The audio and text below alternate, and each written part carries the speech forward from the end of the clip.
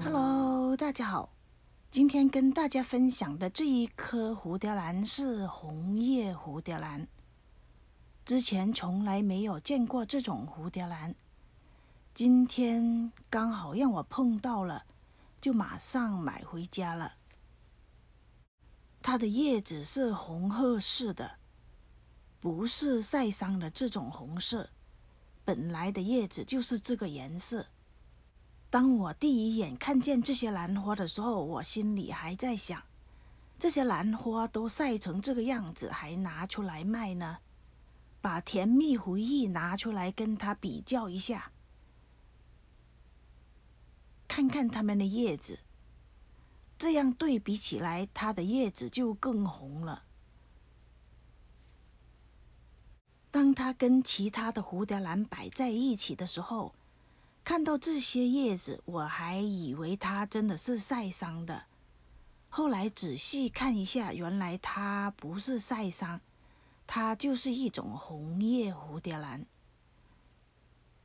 它的叶子非常的奇特，而它的花也是非常美的。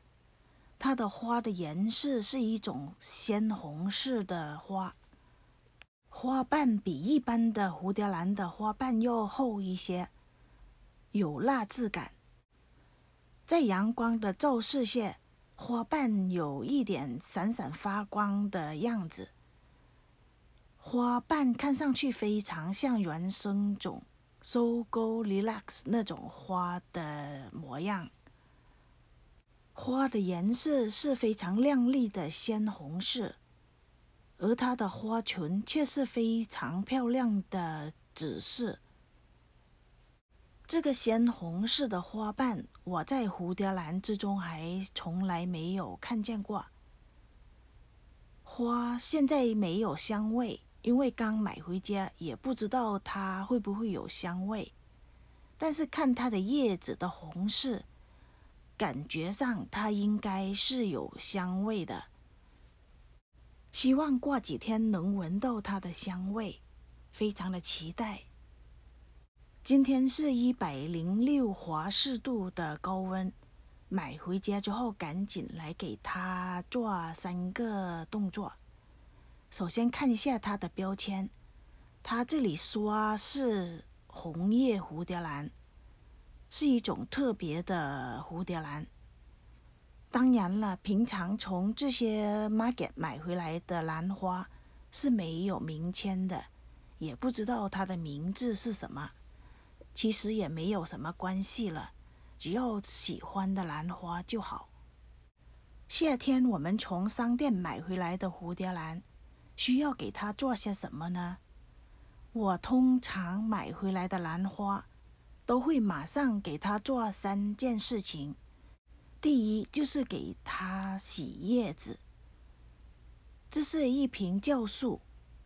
我通常买回来的兰花都会用酵素原液，是原液，不用兑水的，直接用化妆棉沾上酵素，这样给它洗叶子。用酵素给它擦叶子有2大好处。第一就是把上面如果有些灰尘或者是病虫害的话就清理掉。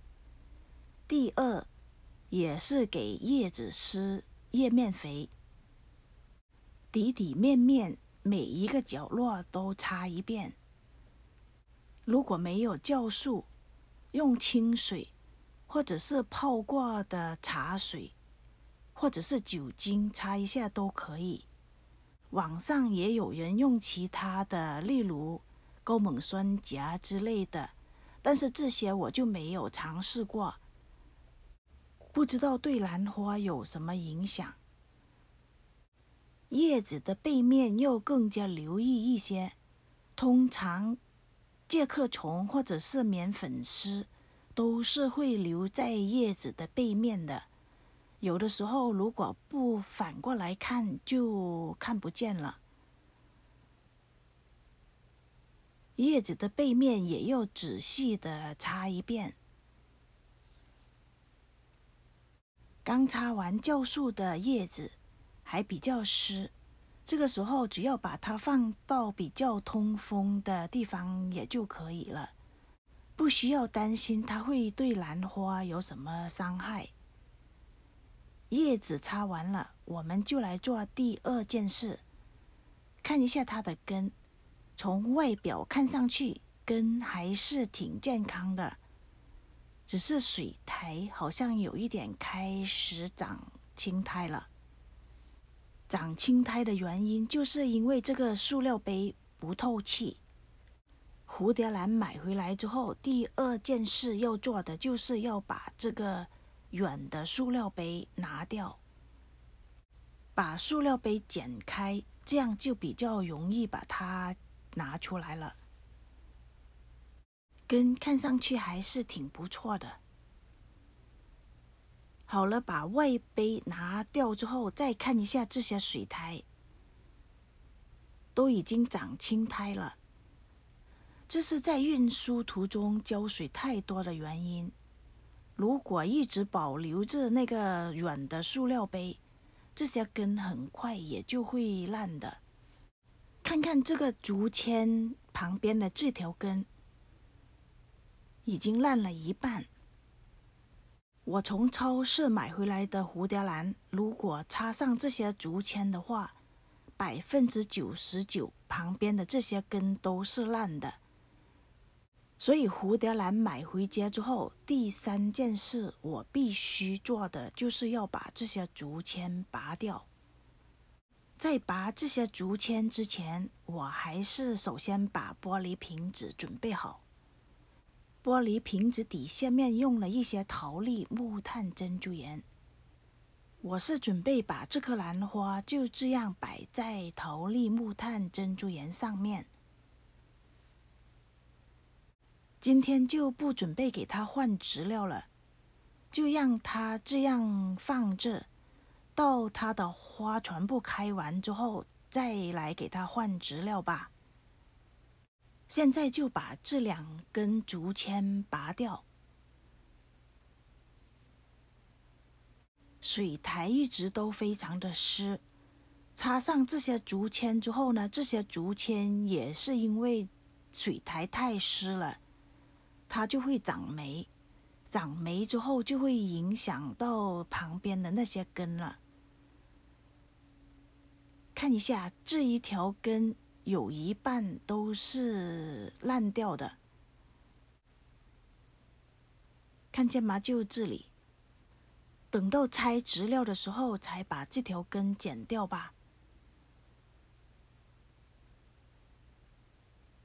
而这边的这一条竹签，看一下，挨着竹签的这条根已经黑了，看见吗？这里2条根都是黑的，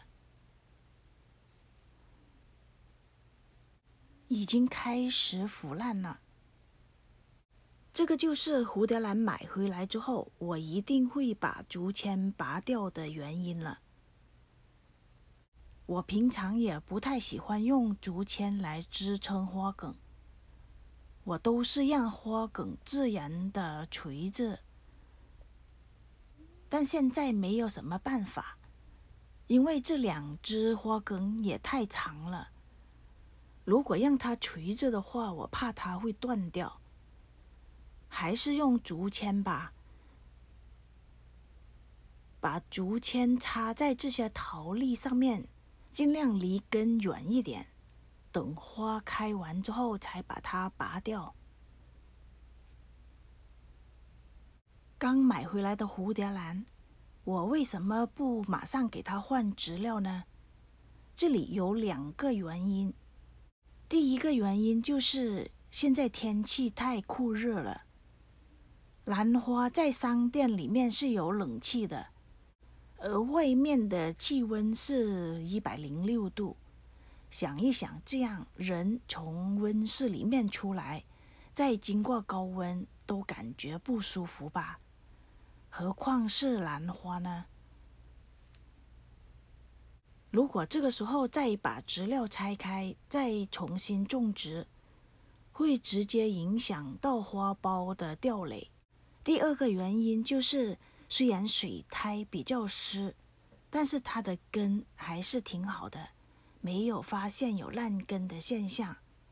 如果蝴蝶兰买回来之后，把外杯拆开，发现里面的根都烂了，这个时候就需要给它换植料。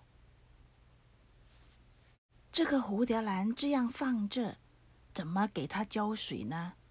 其实也是非常的简单，只要发现它的水苔已经干了，就给它喷水，多余的水分也会流到杯子底下面去。好了，今天的分享就到这，谢谢您的观看，我们下次再见，拜拜。